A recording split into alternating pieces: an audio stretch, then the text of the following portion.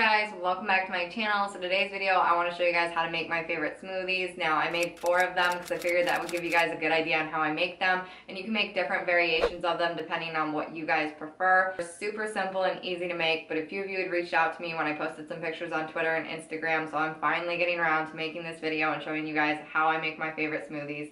If you guys want to see how I make them, then just keep on watching.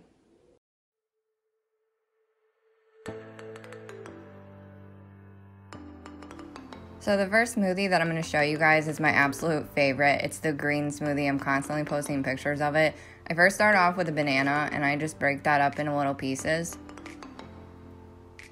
Then I add spinach. Usually I'll wash and freeze this just to keep it fresh longer, and then I'll go in with pineapple chunks and I'll pour a little bit of the juice in first and then just scoop the rest of the chunks out.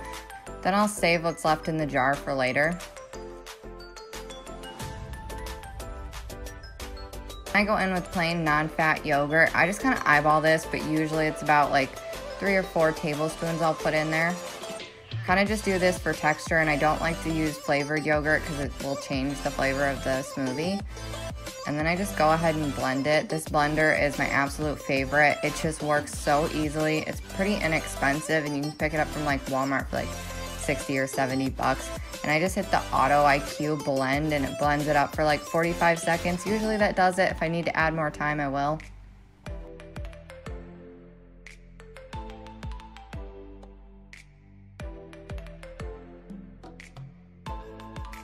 Next smoothie, I go in with the banana to start off with like usual. This one I usually use on my workout days, and I'll use frozen strawberries from Simply Nature. It's an organic brand. It's one of my favorites. I get a lot of things from them.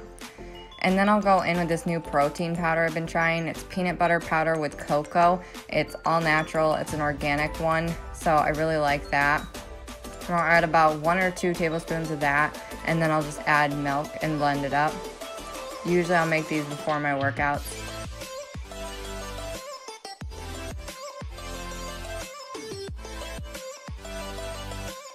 Then this next smoothie, I first start off with bananas. I know, I do that with pretty much every one that I make. And then I add the frozen strawberries. And then I add a little bit of pineapple juice and some pineapple chunks, just like my other one. Like I said, you guys can make different variations of these smoothies. It's really simple. And then I add some yogurt and then just blend it up. The next one is blueberry smoothie, which this one's not my favorite, but my friends absolutely love it, and blueberries are really good for your health. So I go in with bananas and blueberries, and then I add a little bit of yogurt, some ice, and milk, and blend it up, and then that one's all done.